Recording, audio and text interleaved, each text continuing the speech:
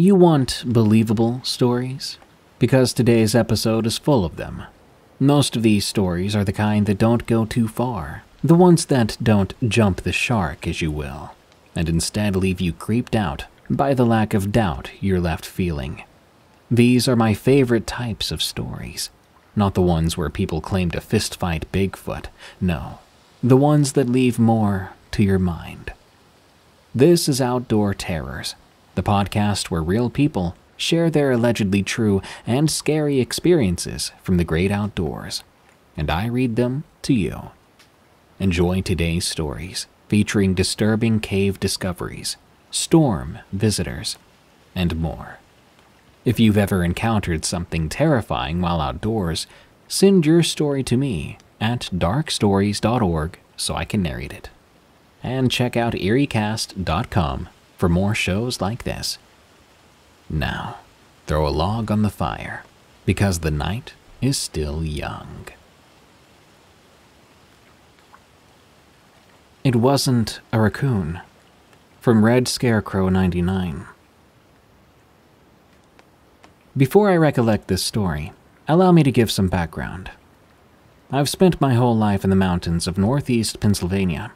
I've spent considerable time in the wilds, hunting, fishing, and camping. I've been lucky to see almost all the wildlife this state has to offer, but I do believe there are many things out there that we as humans don't know about or don't understand. It was late summer 2015. My ex-wife, whom shall remain nameless here, grew up in the streets of Trenton, New Jersey. She had never had the opportunity to camp, and my family wanted to give her a taste of our rural lifestyle by arranging a quote-unquote camping trip in my parents' backyard for a weekend. It wasn't exactly roughing it, as we would be staying in a pop-up camper only 25 yards from my parents' cottage. Most of the weekend was delightful. There was plenty of fishing, hiking, swimming, and campfires, toasted marshmallows included. Just me, my family, my ex-wife, and our 2 lab mixes, named Yoshi and Max. We'd already spent 2 nights in that camper, and this was to be the last night. My father, a salt-of-the-earth kind of guy, cautioned us on an incoming rainstorm. We chuckled and went to bed, excited to sleep under a thunderstorm. The idea of the sound of the rain on the roof of the camper sounded pleasant. We said our goodnight and put the dogs to bed shortly before turning in for the night ourselves. My now ex-wife and I talked briefly about how nice the weekend had been, before falling asleep rather quickly. We'd swam all day, and we were exhausted. I awoke sometime around midnight. It was tough to say exactly when, but it was pitch black out. The camper was softly rocking, and I could hear distant thunder rumbling. I closed my eyes, trying to go back to sleep, only to be torn from sleep again some time later by the crack of thunder that shook the camper more. My wife and I both bolted upright, and the dogs began to bark as the rain came down like bullets from the sky. We had just started to discuss our next steps when we heard it. Bare feet running down the flagstone path from the cottage to the camper. We both assumed it was my parents, coming to wake us up, to tell us to seek shelter in the house. "We're coming, Papa Bear," my ex-wife yelled out as the dogs began to growl. Now, Yoshi is a Lab Akita mix, and in his prime, he was 125 pounds. But even he ducked under the table and hid with the more skittish Max. Suddenly, something punched the camper door with enough force to rock the little pop-up. We both screamed as the camper leaned to one side, like something was pulling it down, and a loud bang came from the roof as something jumped up. It was pitch black out, which was odd. The yard light didn't even turn on with its motion sensors. The dogs began to bark furiously as my wife began to sob. We were both terrified. In the darkness, I whispered, "I'll send the dogs first, then me, then you. Run to the house for Dad, and don't stop for anything." She continued to cry, but I could barely see her nod. I flung the door open and yelled, "Yoshi, Max, go!" They took off running at my command. I hopped out unarmed, but remembered the hatchet my father used for the campfire. It was only a few feet away. I scooped it up as my wife ran screaming. The motion-sensing lights finally came on, shining on the downpour and revealing the yard. I looked up to my horror. There was nothing there. I was greeted with only rain and wind, as my father was dragged, in his undies I may add, to the back porch by my mother. Whatever had attacked the camper and jumped on top of it had vanished. The camper itself was surrounded by a small patch of trees that had no low-hanging limbs. I would have heard or seen it drop, but there was nothing. Shaken up, I went inside and told my dad and mom what happened. My dad doesn't believe in the supernatural or paranormal. I was told numerous times about large raccoons and was admonished for running away from tree rodents. But I was promised an investigation in the morning. Needless to say, only the dogs got sleep that night. At first light, we went outside. I retold my story and showed my dad how the camper was solid as I jumped up and down on it. There wasn't any sway when I did it. It couldn't have been the wind. I tried to rock it myself, and I'm 6'1", 230 pounds, rock solid, and I gave it no sway. The scariest part was when he, my dad, got the ladder to examine the roof. There, above the door, was 4 long fingerprints in the algae. See? Raccoon paw prints. "Dad," I said, "just look at the prints. The fingers are 7 inches long." He just shook his head and went back inside. Now I know it wasn't the wind, and it wasn't a raccoon. I have no idea what paid us a visit that summer night, but I'm glad it didn't stick around. When the Ground Shakes, from Yosemite Sam. My wife wanted me to share this story with you. She listens to the podcast and thought I should let people know what a true, real-life, scary story was like. When I was a kid of about 12 years old, I used to live in a small town just outside Johnson City, Tennessee. That's deep in the Appalachian Mountains. This was back in the 70s, and people were different about their kids then. We would go off all day and not come home till dark. People didn't worry about the same kinds of things we do now, but perhaps we should have. We would explore the woods, find abandoned mines and caves, and camp outside on warm summer nights. We weren't stuck in front of the TV, like kids today. Back then, you could only get 2 or 3 channels in the mountains, so it was pretty boring to just stay home. In retrospect, we did some pretty dumb things and took some insane risks that could have cost us our lives. But somehow, we survived it all.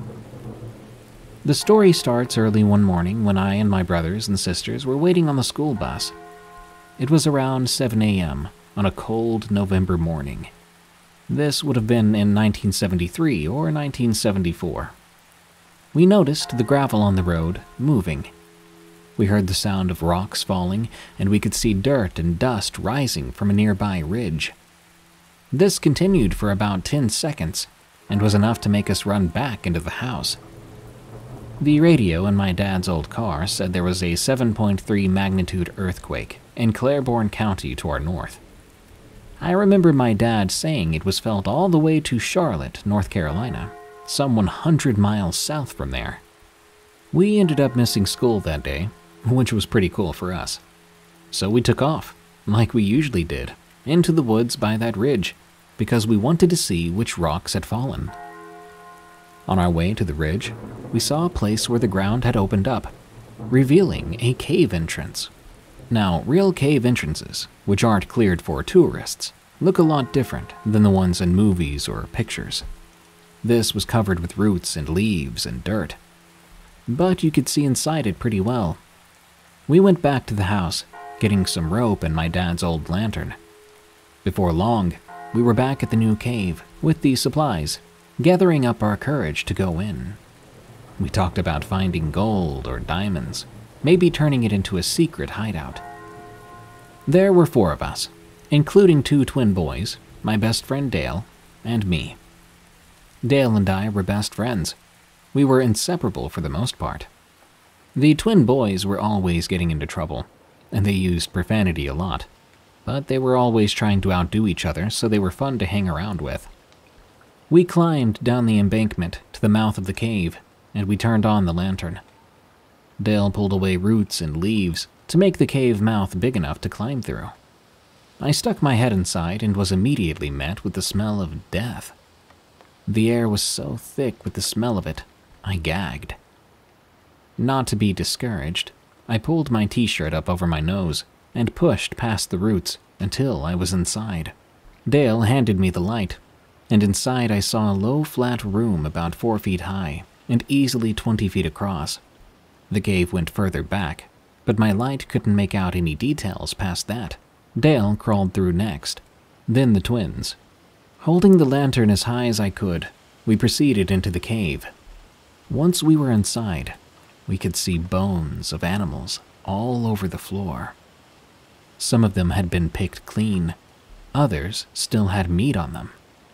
Then one of the twins found a dog collar on one of them, so it told us these were the bones of cats, dogs, sheep, deer, and small rodents. The bones were scattered around the floor, as if they'd been tossed away from the carcass in many cases. I remember thinking what could have done this when I noticed 2 lights reflecting the lamp in the back of the cave. It didn't make a noise. I remember saying, "Guys, we need to get out of here now." I never took my eyes off the 2 pinpoints of light. It must have been something in my voice, because Dale perked up and followed my gaze. Without another word, we all got out of the cave as fast as we could. There was only one thing it could be, a bear's den. Once outside, we all ran way back to the house and told our dad what we saw. He was getting ready to go to work, 2nd shift at the blue jean factory in town. He told us to stay away from that place until he could go check it out. Mom overheard us and told us if we went back out there, she would tear our butts up. Getting mauled by a bear is not something we wanted, so we agreed. Just to be sure, Dad gave us a few chores to keep us occupied until he got back home, splitting firewood and breaking up coal. That was enough to end our adventures that day. The rest of the week was uneventful, except for the news of the earthquake. That was the topic at school and at home for the rest of the week. By the weekend, Dale and I had decided we were going to go back and explore that cave to see if there really was a bear in it. Pretty dumb, but we decided to go armed with pocket knives and sharp sticks to take care of the bear if there really was one, or at least we thought we would. We climbed the hill back to where the cave mouth was. A couple of nighttime rains had washed away the mud and made the mouth of the cave bigger and easier to get in and out of. We made our way inside the cave and past the smell, which was very much still permeating from the entrance. Once inside, we crouched and walked back to the back side of the cave. The cave entrance narrowed to an opening in the back wall that sloped down at a pretty steep angle, like a set of steps. We continued deeper and noticed there were no bones or animal remains back in this part of the cave. It went back another 100 feet and stopped at a rather large hole that seemed to go straight down. The strangest part was that we could feel air coming up from out of the hole. It was warm air. Shining the light down into the hole, we could not see the bottom. We didn't have enough rope to go farther, so we made our way back out of the cave. Undaunted, we wanted to know how deep that hole was. We used the lantern to build a fire, and we made some makeshift torches. Dale was one of the best fire starters I'd ever seen. Within minutes, we were equipped with torches and were back in the cave. We dropped a torch down the hole. It hit the bottom about 20 feet down. It opened up into a room with a dirt-covered floor. Then there was a growl. It was unlike anything I've ever heard in my life. It was coming from somewhere down in that hole, from something. It sounded like a tiger or a lion, some sort of big cat, more than that of a bear. Then it screamed so loud we dropped our gear and covered our ears. We could see from the torch lights it was circling the torch, but staying away from most of it. It was looking up at us, big and lean, definitely not a bear, more like a mountain lion. But its fur was black as pitch, and its ears were like a Doberman's, straight and tall, like horns. It didn't look like any cat or dog or bear. Its eyes glowed red in that firelight, like two hot coals. It would look at me, then at Dale, as if it were trying to decide who it would kill first. When it screamed again, it was like having a ton of sand dumped on you from above. I went down to my knees and tried to curl into a ball. The scream made me feel weak, unable to think or move. My head felt like it was a gong, or someone had placed a giant bell on my head and started to beat at it. I felt sick, confused, in pain, all at the same time. Dale collapsed into a ball with his hands on his ears. He had dropped the lantern, and it had rolled off the edge, down into the hole. It went pitch black up top, but the bottom of the hole burst with light as the lantern shattered right beside the thing. Another scream came from it, this time a scream like it was in pain. We didn't feel weakened from it this time. We were just terrified. It was like the spell had been broken, and we were free. Our survival instincts kicked in, and we took off. Dale and I made our way up the slope as fast as we could. We could tell that whatever that was in the hole was going to come after us. We just knew that it would not let us live for dropping that lantern. It was like there was a connection to the thing in our mind, and it was talking to us.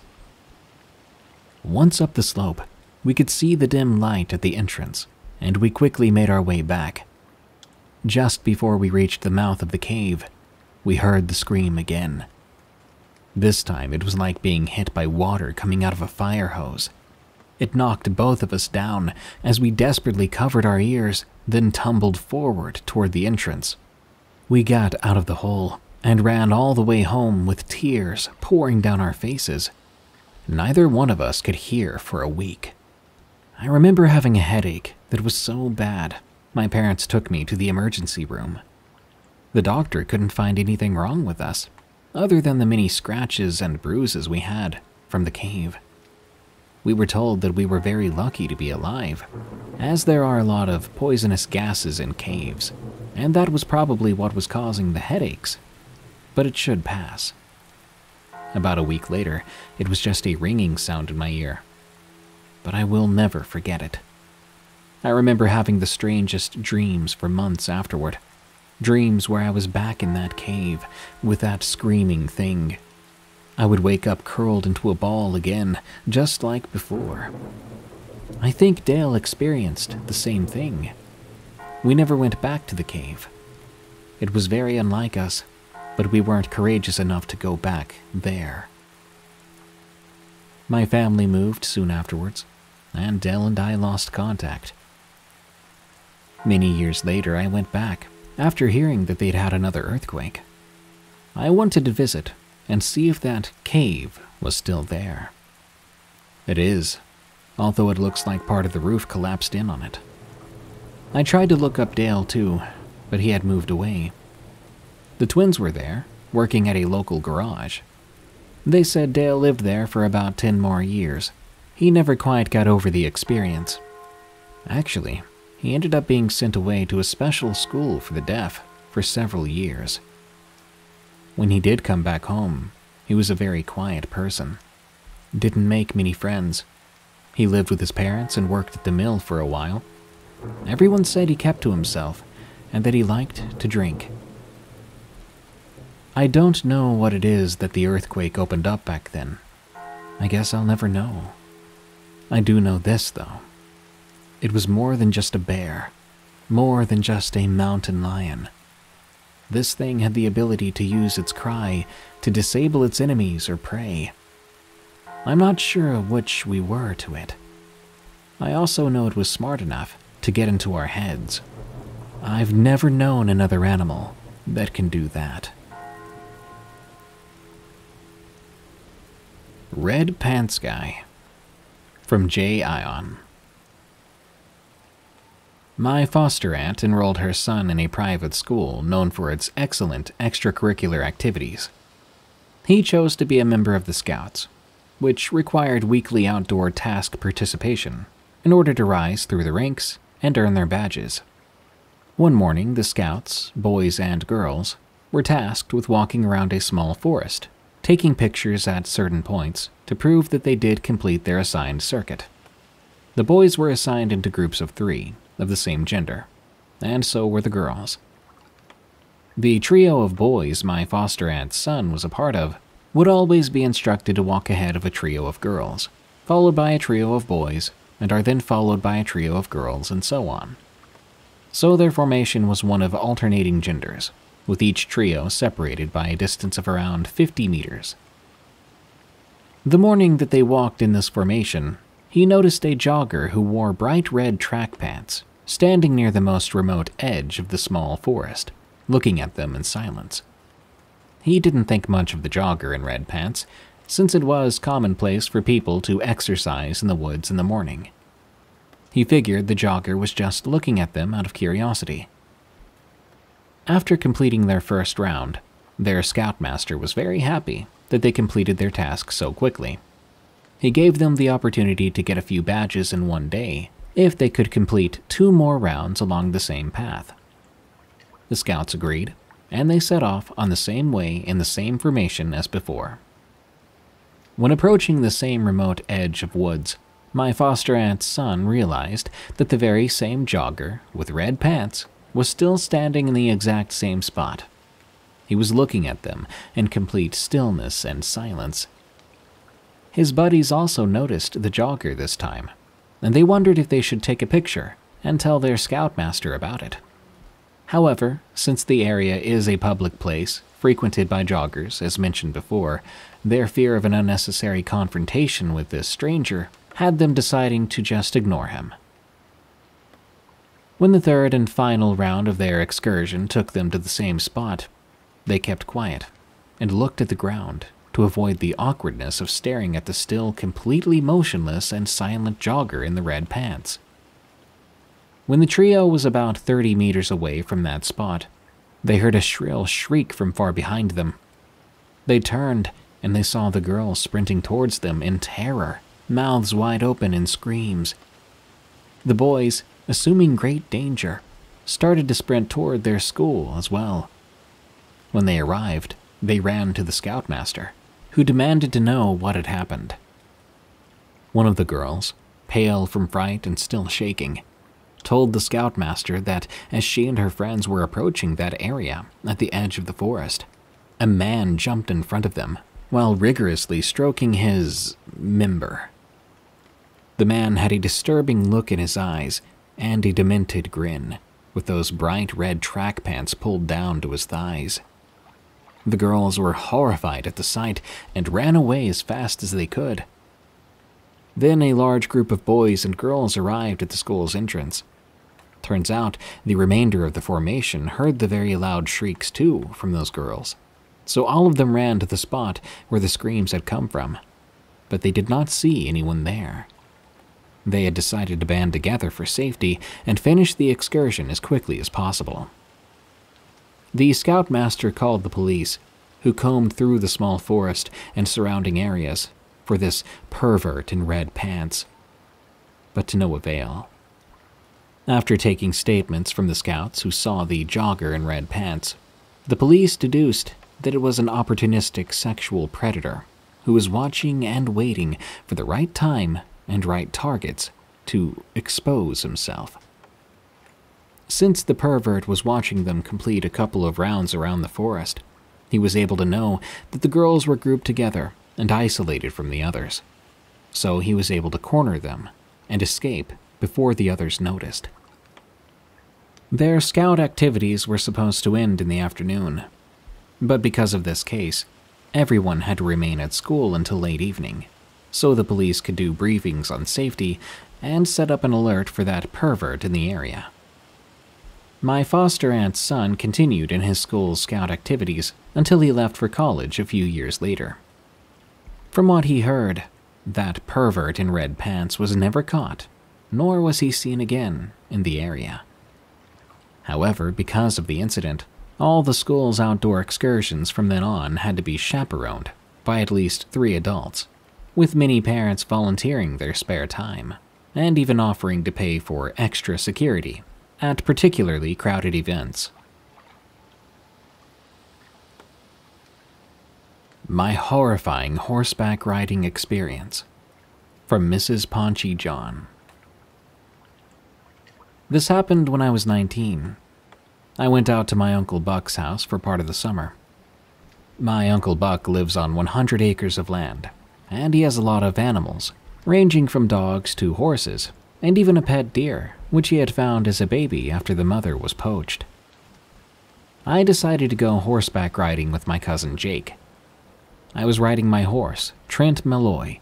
Yeah, my horse was named after a character from Walker, Texas Ranger. Jake was on his horse, Lady B. Jake's border collie husky mix, Rory, came with us. As we're riding, we stopped because we began to feel watched. Jake calls Rory over, and Rory jumps onto Jake's lap. We hear a twig snap to our left, so we look in that direction, and I kid you not, we see this person in a Michael Myers costume. Jake and I looked at each other, scared.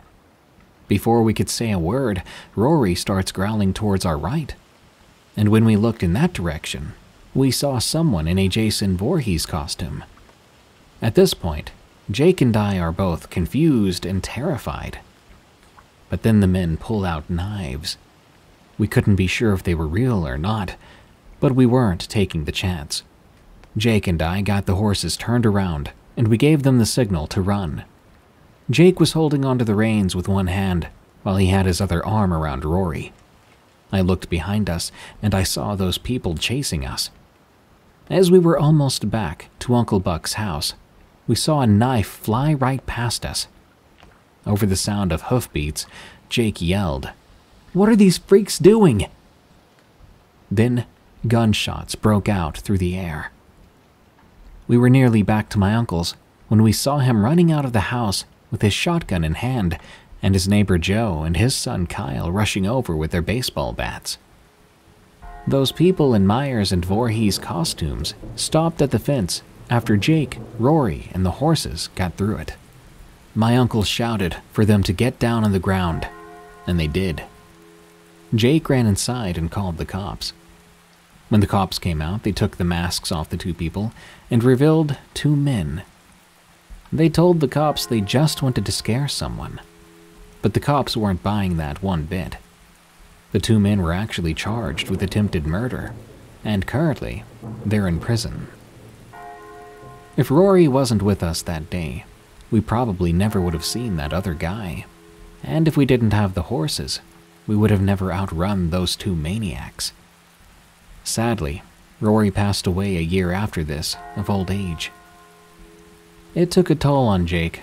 Rory was his favorite dog, but he's doing better now. After all, he and his dad have 20 other dogs, with a litter of pups due in March. But that day will always be stuck in our minds. Backwoods, Ohio Witch Encounter. From C. Philly 100. This is a story I gathered from a female friend, and will be told from her perspective. I'd been out hiking in the backwoods of Ohio, taking a nature walk, if you catch my drift.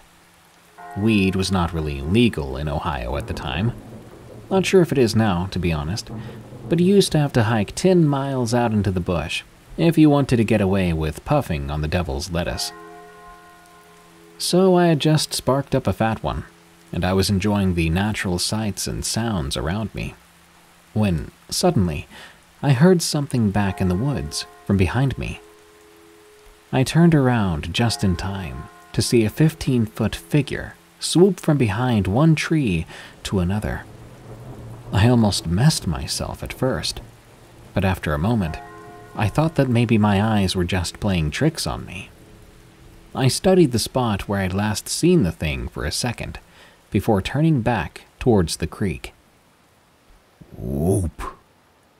I heard that thing again, almost like a high-pitched whooping whistle sound. I turned around, and I saw it. A very tall and slender creature, almost bouncing from one tree to another, making that high-pitched whooping sound as it did. I've seen pictures of Sasquatch, but this, it was totally different. Like a tall, thin, boneless creature.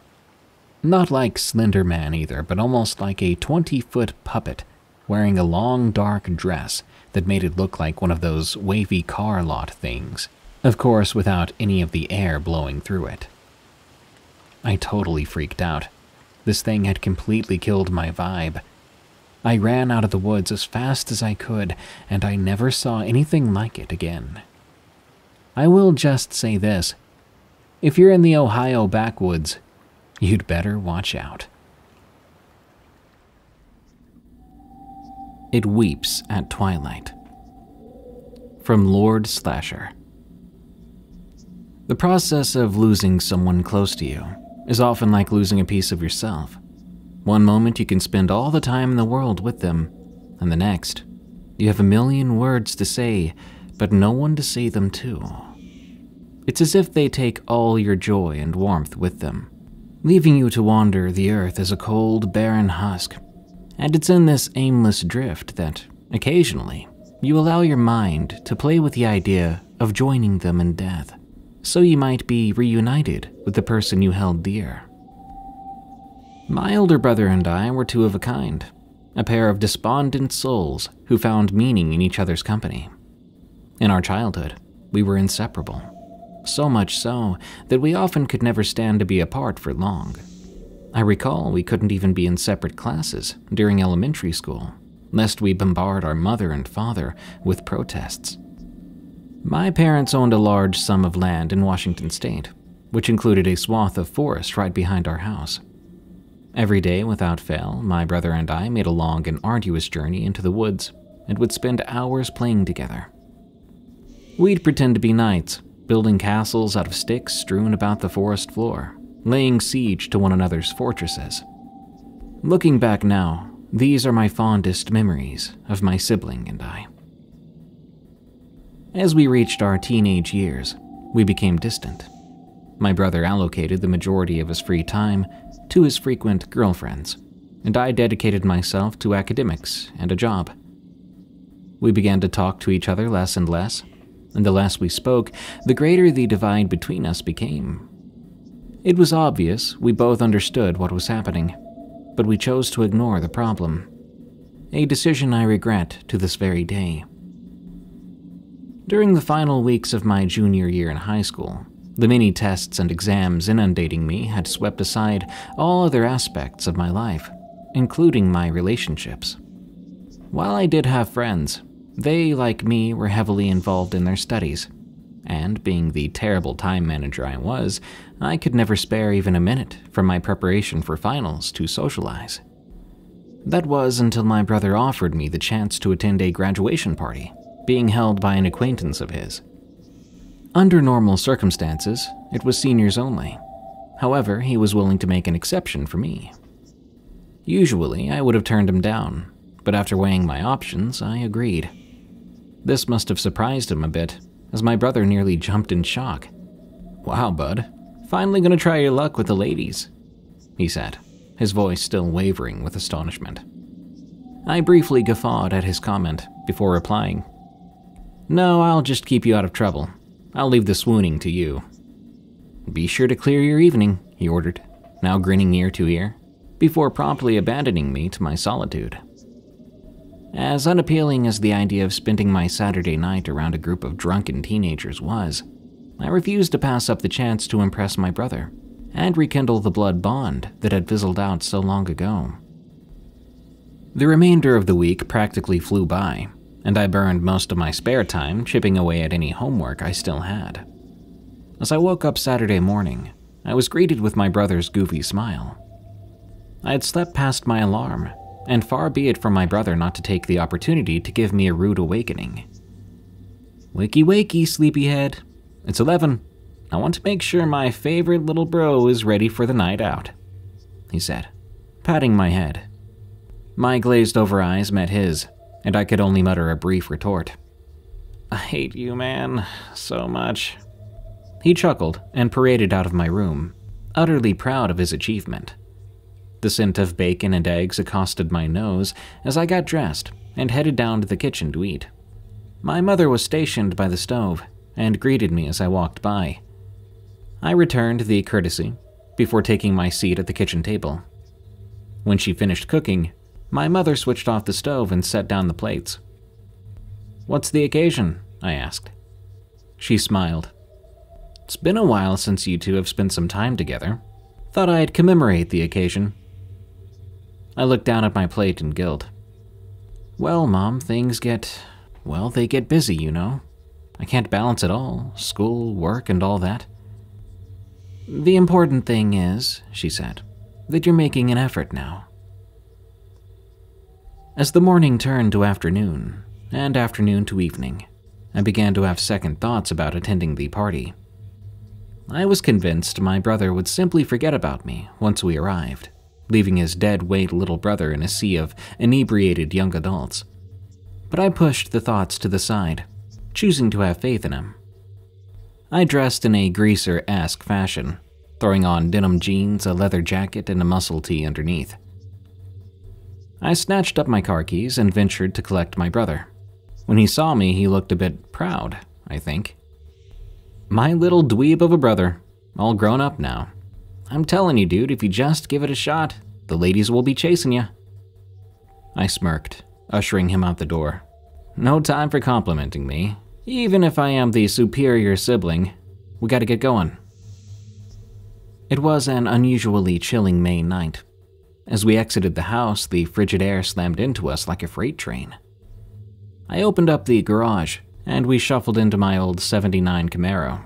Like I said, I spent my entire high school career working on the side, and I'm proud of what I was able to save up for. The trip to the residence was surprisingly lengthy, taking us down multiple back roads, and about 2/3 of the way there, the pavement turned to dirt. We pulled into our destination at around 7 p.m. Amazingly, we were the first to arrive. My brother's friend, Howard, welcomed us inside, offering us food and drinks. It was 1985, and the laws against teenage alcoholism were not as harshly enforced those days, at least not where I lived.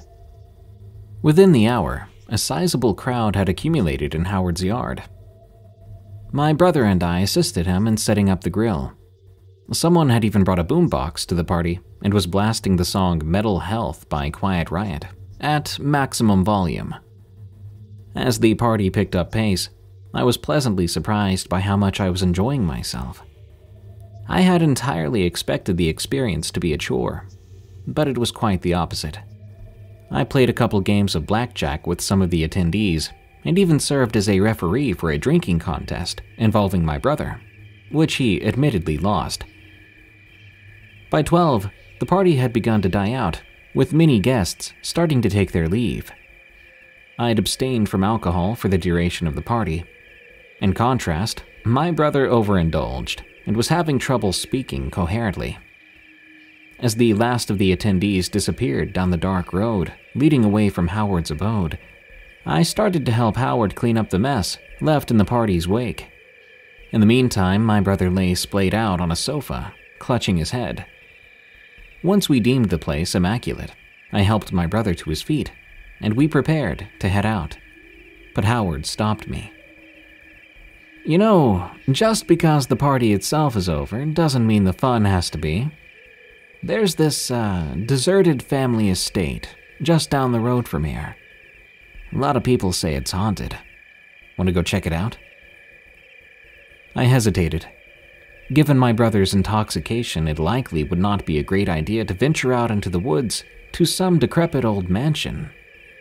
Just as I was ready to reply, I was cut off by said brother, who quickly took Howard up on his offer. "Sure, man, even if it's haunted, it wouldn't stop me from going," he slurred. I glared at him, incredulity written across his face. "It's late as it is, and we have a curfew. Ma's gonna kill us if we go," I vehemently objected. My brother turned to me, raising his eyebrow. "I've already had a couple drinks, not like I can do much worse." I sighed, defeated. I knew I couldn't change his mind, but I also couldn't allow my brother and Howard to go alone. I gave in, and so the three of us charged forth into the icy night again, piling into my car. I had the unfortunate disposition of being transportation, appointed by Howard after he explained that his vehicle's transmission had failed recently. Howard directed me to the supposedly haunted property as we sped down winding, sparsely populated, wooded back roads. The closer we got to our destination, the more I noticed the streetlights and scarce forestry began to morph into dense, undisturbed woods. Eventually, we halted in front of an enormous pair of rusted iron gates, decorated with vegetation. From what I could tell, there had at one point been a pair of initials welded into the gates, but they had since been removed. We carefully exited the vehicle, perhaps intimidated by the looming barriers. Howard glanced at me and my brother, a hint of mischief in his expression. "You ready to see some ghosts, guys?" I shrugged, unconvinced. Throughout my life at that point, I had never been very religious or spiritual. I plainly reasoned that you just ceased to exist when you died, and I didn't have any intention of changing my mind. Now that we stood in the presence of this manor, my brother seemed to have sobered up a bit. His stance shifted from relaxed to uneasy. Yeah, I think so," he replied, shakily. Howard shoved open the gates, which emitted an audible creaking sound that made my skin crawl. He proceeded to gesture for us to take the lead. "How chivalrous of you to make us monster bait," I snarkily stated, trudging my way through the overgrown grass, my brother following suit. The task of plowing through the excessive undergrowth guarding the estate, considering how many thorn bushes had inconveniently decided to plant themselves in our path, was rather difficult. In due time, the dark shape of the house began to materialize in front of us. For all intents and purposes, the place looked very similar to its description. Much of the siding and roofing had partially or entirely been rotted away, exposing some of the framework. And where windows had once been, there were now only gaping holes. There appeared to be a wooden deck connected to the entrance of the house, which lay astoundingly intact.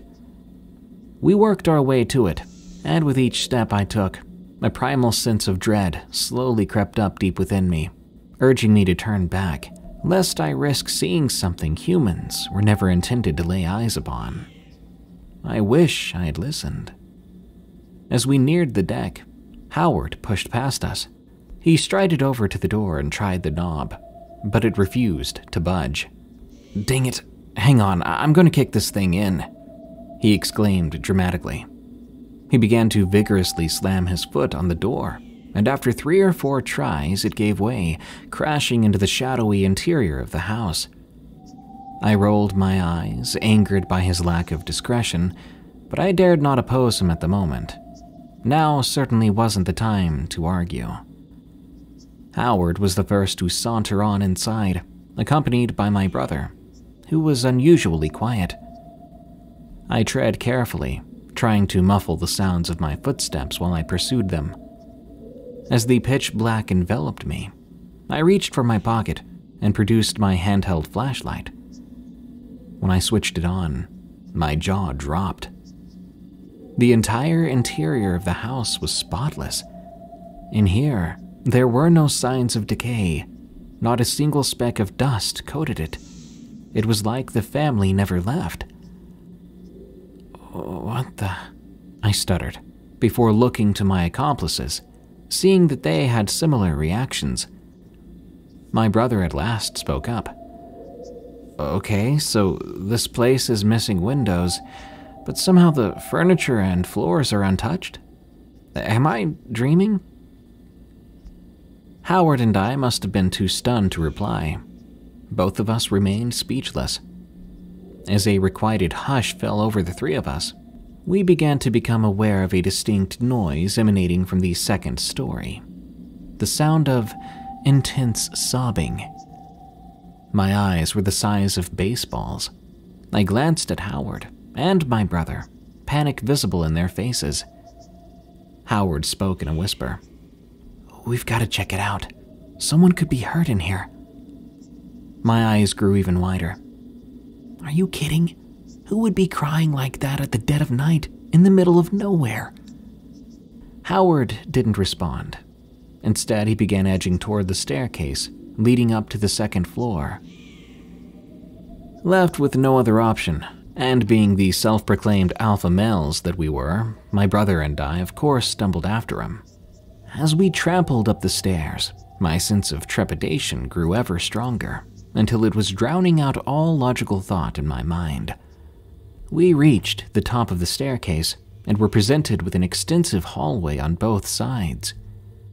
We promptly changed our course, while the distressing noise emanated from an unseen room to the right.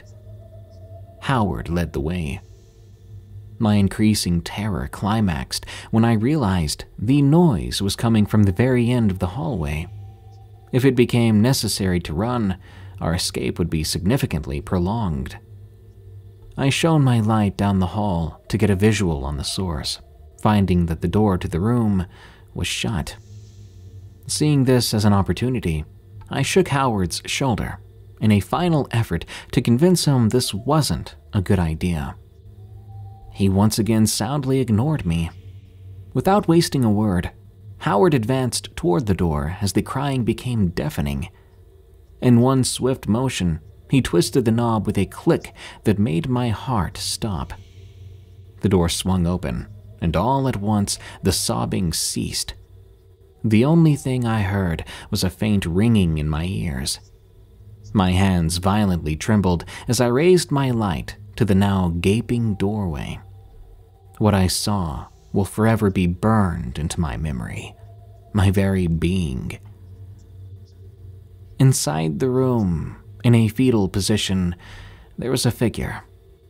It was slender, its colorless flesh lightly stretched across heavy bones. The proportions of this person were not human-like. No, this creature possessed arms extending well over half the length of its body, ending in sharp talons resembling overgrown fingernails.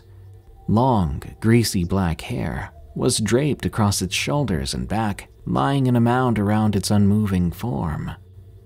Despite this, its spine was still visible, protruding from its backside like a disgusting series of cancerous lumps. My mind continuously tried and failed to process what my eyes were relaying to it. This must have been a nightmare, some malevolent fantasy generated by my subconscious. My body refused to move. I was frozen in place. Howard backed away from the door slowly, cautiously, but he made one fatal mistake.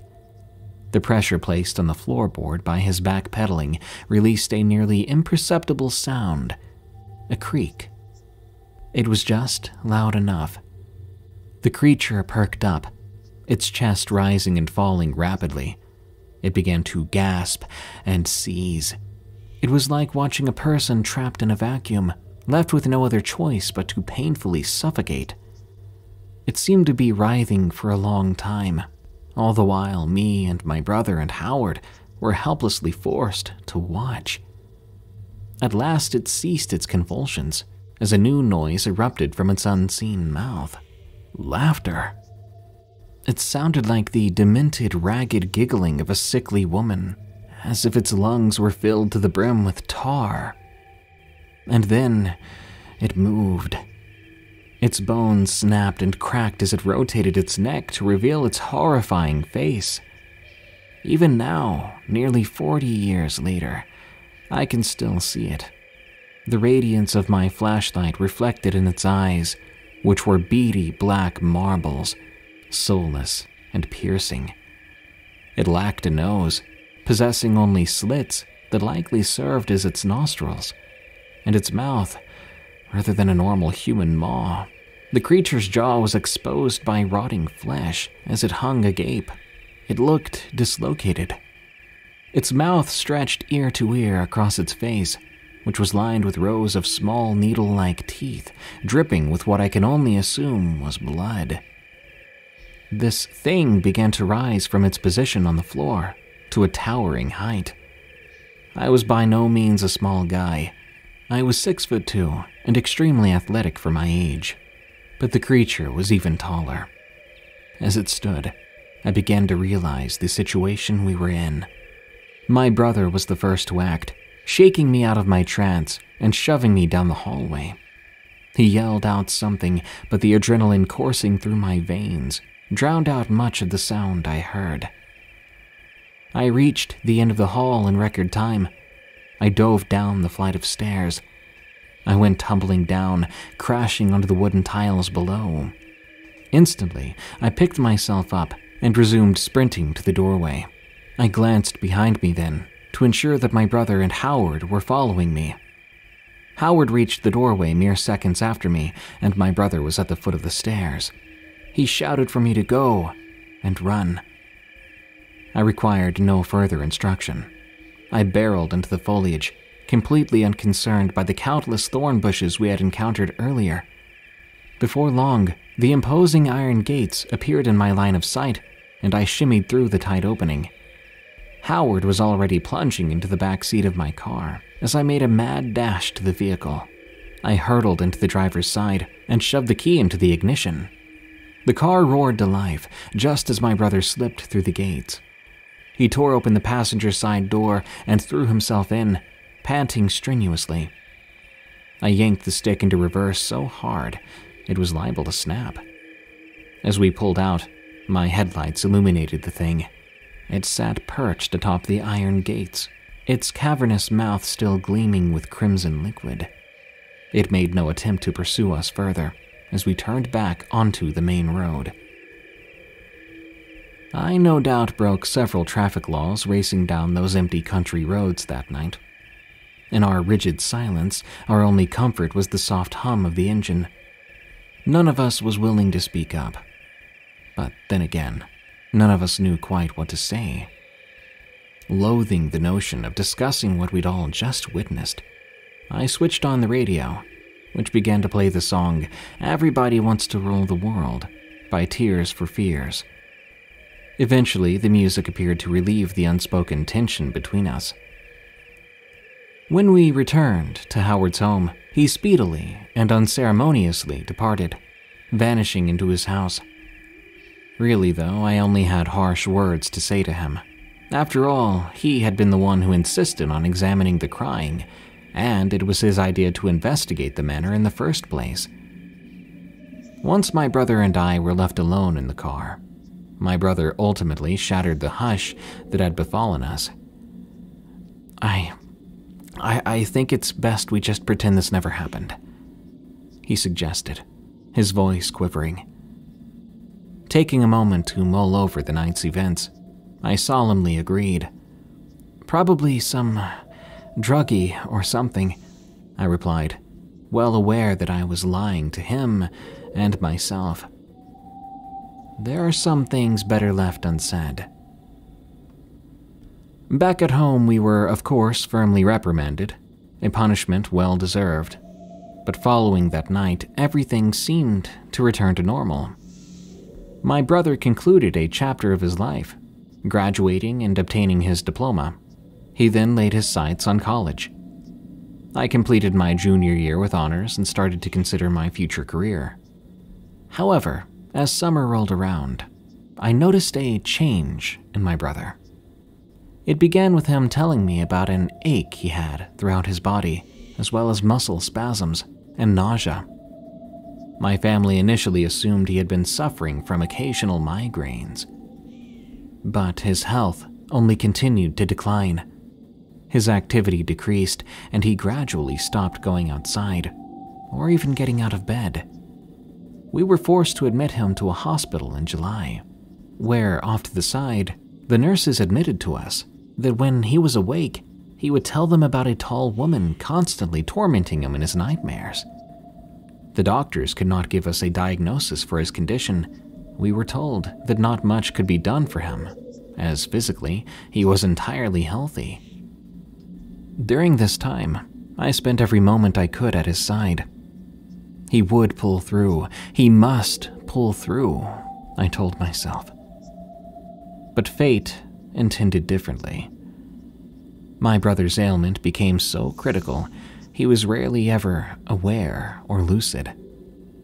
Nonetheless, in his final days, I was there, clasping his hand, tears streaming down my cheeks. I could do nothing but watch as the very life was strangled out of him. But I remained, still grasping his palm, long after his heart stopped. My family was devastated at his loss. I seldom left my room for days, maybe even weeks. When I returned to school, he never vacated my mind. How could I even begin to think about academics when he was gone? But something he had said resonated with me. The woman in his dreams. It was the creature we saw. It had to be. It had killed my brother. After I turned 18, on a hauntingly similar October morning, I convinced my father to allow me to borrow a hunting rifle of his, falsely telling him I was going hunting with friends. More determined than I'd ever been, I sprung into my vehicle and set off once more for the old abandoned family estate out in the woods. After a long drive, I had long last encroached on the property, sighting the familiar iron gates. I lingered in the car for a time, motionless, reflecting on how significantly this vile place had impacted my life. I loaded the rifle, and I stepped out of the vehicle. I thrust those gates open, and double-handing the rifle began my approach. Once I was a small distance away from the house, I lifted the rifle's muzzle to the sky, and I fired 3 rounds into the air in quick succession. I received no response. Furious, I called out. Still nothing. Fueled by rage, I stormed into the house. If I could not kill this creature, then I at least could reunite myself with my brother. As I entered, the interior was totally demolished. All the previously robust furniture and tiling now looked just as whittled and broken as the exterior. I recoiled in bewilderment, but I could not afford to pay it more mind than that. I scoured the entire structure, every room, every closet, every crevice. No space was left unchecked. But I found no creature. No tall woman. I exited the deteriorating home, defeated. Above, clouds had started to conceal the sun, and a light rain began to fall. As the raindrops battered me, I could no longer contain myself. Tears welled up in my eyes, and I collapsed to my knees. I wanted to tell my brother I was sorry, that I had failed to make things right. But there I rested in a field of silence. Hunted Hunter, from Ozark Hunter. This is a story about what I encountered while hunting in the Ozarks of Missouri. The story takes place 4 years ago, during the rifle season of 2019. At the time, I was 20 years old, about to turn 21. As a birthday present, my dad decided to go hunting with me. I was pleased by this because he's always busy, and I don't get to talk with him as much as I want to. So I spent the week before opening day preparing, and I went to bed eagerly. That morning, though, I got a call from my mom. "Hey, daughter." I'm using daughter to not reveal my actual name. "Sorry, but your dad has just come down sick. He said he's not going to make it to the hunting trip." Naturally, I was upset by this. Even so, I got ready to go hunting after hanging up. I mean, after all, I'd spent all week preparing. It would be a waste not to go. So I got ready, grabbed my rifle, and hopped in my pickup. When I got set up in my stand, it was pitch black out still, and I decided to close my eyes for a bit. For those non-hunters listening, you want to try to get out to your stand while it's still dark, when the deer are still hunkered down. That way you're not scaring them away. I was sitting in the stand with my eyes closed when I started to hear footsteps. I was confused by these steps. They sounded bipedal, as well as really heavy and unnatural. I've lived in the Ozarks my whole life, and my parents often joked about me acting more like a boy as a child.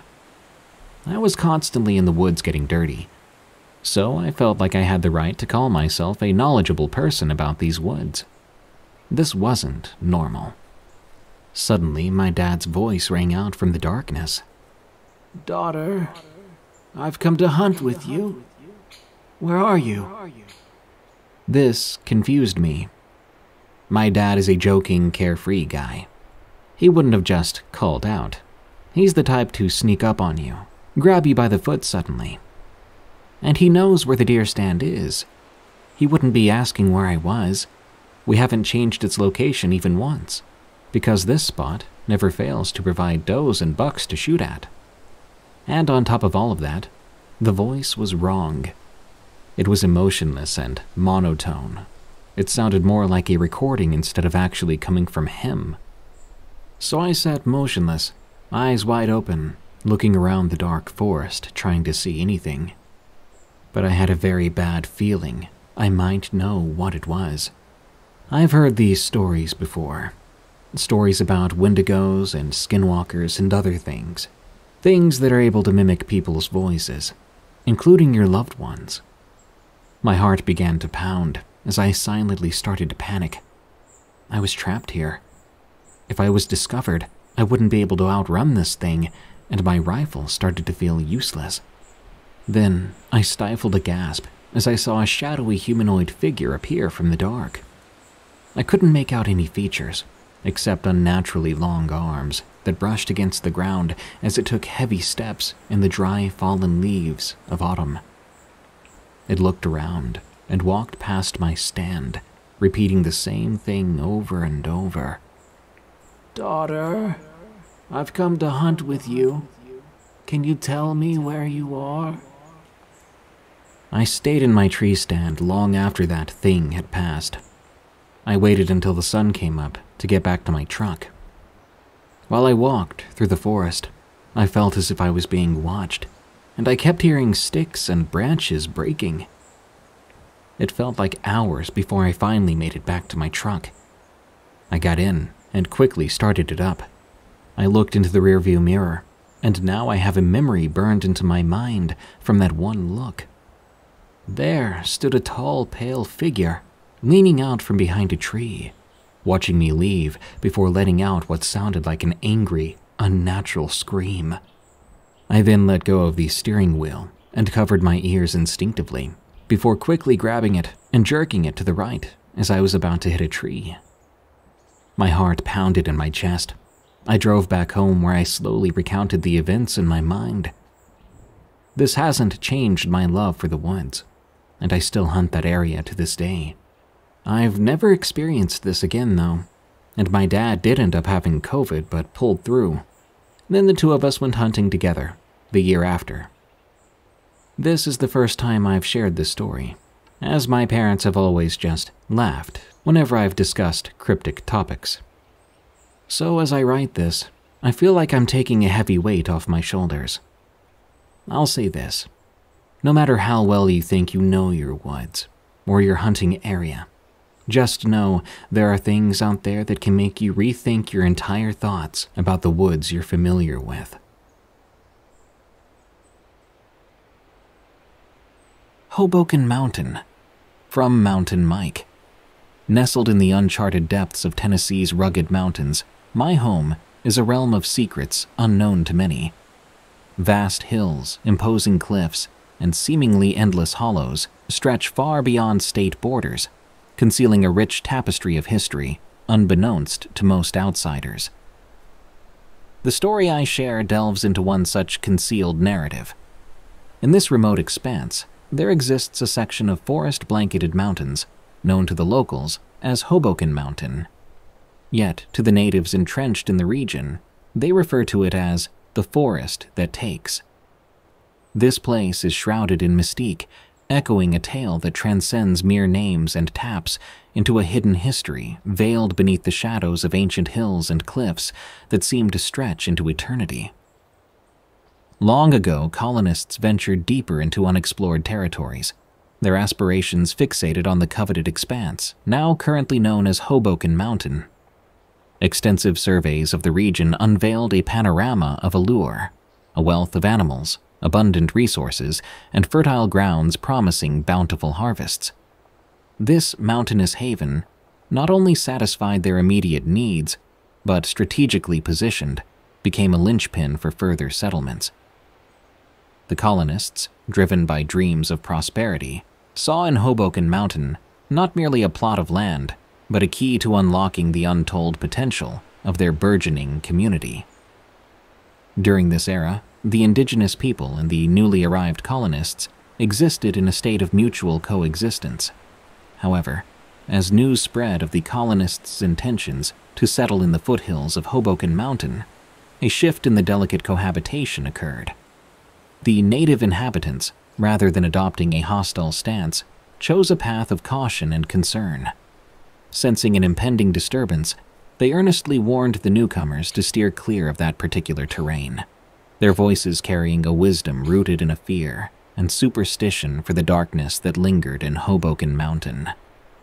Unfazed by warnings and superstitions, the resolute colonists, driven by prospects, forged ahead with their settlement construction. Occasional skirmishes with native groups and sabotage, motivated by fear of the ominous consequences of trespassing on the cursed ground, failed to impede their progress. Undeterred, the settlers successfully constructed their settlement, laying the foundation for the founding of a town. Numerous tales shroud the generations during which this settlement endured, none of them positive and all lacking any corroborating evidence. The lore weaves a dense narrative of misfortune, otherworldly affliction, and mysterious disappearances. Depending on the storyteller, the consensus emerges that the settlement was ultimately abandoned, surrendered to the relentless embrace of the encroaching forest. Presently, locals caution against venturing near those woods. While not everyone heeds the warning, any seasoned hunter understands the unspoken wisdom. Avoid those woods, and if you go, do so in a group. The unwritten rule for Hoboken Mountain is clear. Never defy the rule of two. Always ensure you're in a pair or more, never fewer. In the summer of '97, I foolishly defied the cardinal rule. While the Amazon is dubbed the Green Inferno, those acquainted with the Tennessee mountains in summer would argue it's the true Green Inferno. An expansive realm of mountains and trees. Once inside, the sky vanishes and orientation fades. Raised in these woods, I'd hunted them for years, familiar with the Hoboken mountain range. However, that summer marked my first solo expedition. Originally planned with 3 fellow hunters, unforeseen circumstances left me alone. Ignoring better judgment and swayed by a misplaced confidence, I ventured into the woods alone. Driving my truck down the dirt road leading to the Hoboken forest entry, I left it at the road's end, commencing my trek. Standing at the precipice where dirt met tree line, the forest seemed to hold its breath in anticipation as I crossed the threshold into the woods. Embarking on the trek to a familiar hunting spot, a location of past success, required a 2-hour hike. Initially, the forest teemed with life, birds, bugs, squirrels, the vibrant symphony of nature. However, As I delved deeper, an unsettling unease settled in. Despite knowing the terrain well, I felt an unnatural disconnect with my surroundings. The cliché sensation of being watched manifested profoundly on this hike. With about 30 minutes remaining, I decided to pause, settling on a rock for a sip of coffee from my thermos. I glanced down and discovered several drops of blood on a leaf. Realization struck as I recognized the source, a cut on my arm. The scene took an eerie turn as a flock of butterflies gracefully descended, landing on the leaf and engaging in a bizarre struggle over prodding the blood droplets with their proboscis. Lost in a surreal trance, I gazed at the bizarre butterflies. A sudden snap jolted me, but as I turned, there was nothing. When I looked back, both the butterflies and the blood droplets had vanished. Shrugging off the ominous feeling, I pressed on with my hike, reaching the spot where we had set up a deer stand years earlier. Upon entering, I found myself overlooking a picturesque clearing, cut through by a stream flowing down from the mountain. The scene was enchanting, a perfect spot to patiently await a deer. Within an hour, a massive buck emerged into the clearing. Slowly raising my rifle and peering through the scope, I had him in my crosshairs when he abruptly jerked his head towards the tree line. Something had spooked him, and he bolted before I could take the shot. Swinging my scope towards the disturbance, I observed movement in the bushes, a pinkish blur that gradually revealed itself. What emerged was beyond horror. My heart and lungs seemed to halt in fear. In the clearing stood a naked, dirt-covered duplicate of myself, staring directly up at me with a malevolent gaping smile of rotted, blackened teeth. Lowering my gun, I aimed to scrutinize the naked figure of myself with my own eyes, without the distance of the scope potentially distorting my observation. However, in the brief span it took for me to lower the scope and my eyes to adjust, it simply vanished. Disturbed and disoriented, I sat frozen. The forest, once filled with the lively chorus of nature, now felt oppressive and eerily silent. The unsettling encounter left me grappling my own sanity. I cautiously descended into the clearing, with rifle in hand, where the bizarre apparition had stood. The air seemed charged with an otherworldly energy. Every hair on my body stood on end, a primal fear enveloping me. I felt hunted, akin to the buck. Suddenly, a human-like guttural roar echoed from beyond the tree line. Without hesitation, I turned and sprinted. The dense forest, once familiar, now felt like an ominous labyrinth closing in on me as I covered the 2-hour hike in nearly half the time. Gasping for breath, I emerged from the trees onto the dirt road, hands planted on my truck's hood as if seeking refuge in a twisted game of tag. In my peripheral vision, a massive black form shifted behind a tree in the direction I'd exited the woods. Glancing back, I saw a single hand, grotesquely human in form, clung to the bark before vanishing behind the tree. I hastily climbed into my truck, leaving a trail of dust in my wake, putting Hoboken Mountain in my rearview mirror. The encounter was unlike anything I've ever faced before or since that day. While I struggle to fully comprehend or accept what happened, I'll share this insight.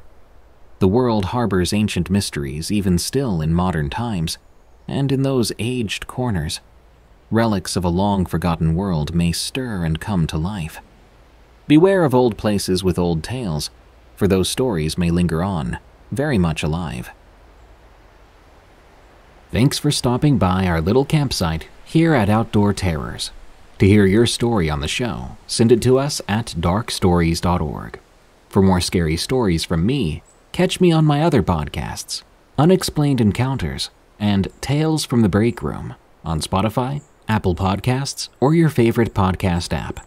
Or go to eeriecast.com for those and even more terrifying podcasts. Follow me on X or Twitter at Prevails, and if you don't mind, leave a rating for Outdoor Terrors on Spotify and Apple Podcasts. Till next time, I'll see you soon when the campfire blazes once again.